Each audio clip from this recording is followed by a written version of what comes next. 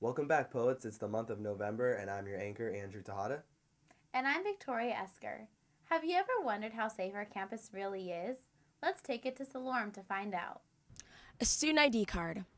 One of these can grant you access into offices, the CI, and various residence halls all over campus. But if you take a look around, it's clear that Whittier College is not a gated community, and almost anyone can find their way onto campus. Just last Sunday, 2 women were arrested outside of Turner Dormitory Hall, and various other students recall seeing strangers looking around campus these past months. So let's take a look at what some poets have to say about how safe our campus really is.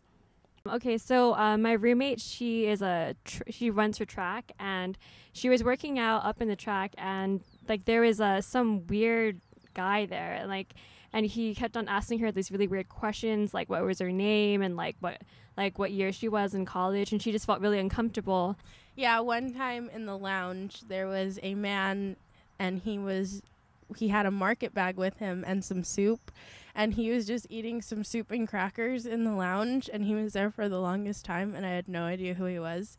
So I called Campo, and Campo talked to him and got his ID and everything, and they made him leave. One time I was coming home from a party on the weekend, and I was walking down my dorm, and there was this tall, big, he was really buff guy walking down towards me, and he had called me a curse word, and I didn't really think too much of it, but I just kind of figured he didn't really belong in the dorms. So I opened my dorm, ran in and closed it, and I heard him run out the door and slam it open. And last thing I know, he was walking down Painter. All of these students' stories are concerning, but as poets, we have to remember one thing.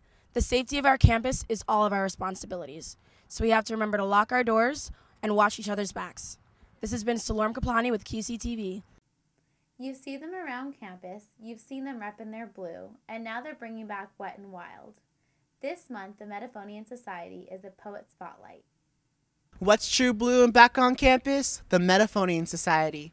After being reinstated, they're back and they're ready to take charge. I sat down with some of the active misses. Let's check it out. I'm really excited to be back this year. I'm really excited to show the school what Mets are about and show them how close my sisters and I are.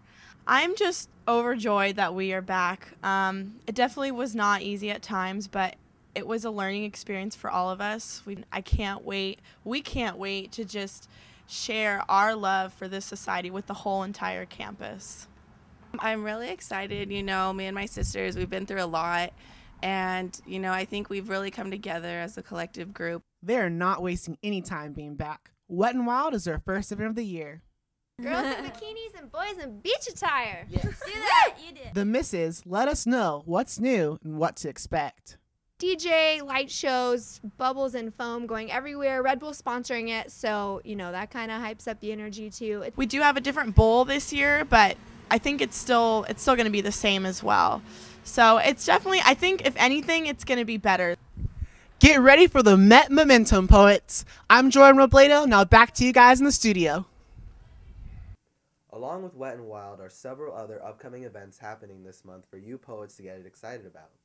We have Thalian Rush November 3rd, Penn Rush November 4th, Taming of the Shrew opening November 7th, Saxon Rush November 10th, Athenian Rush November 11th, Franklin Rush November 11th, Sports Fest Weekend November 16th through the 18th, and Blackout on November 30th.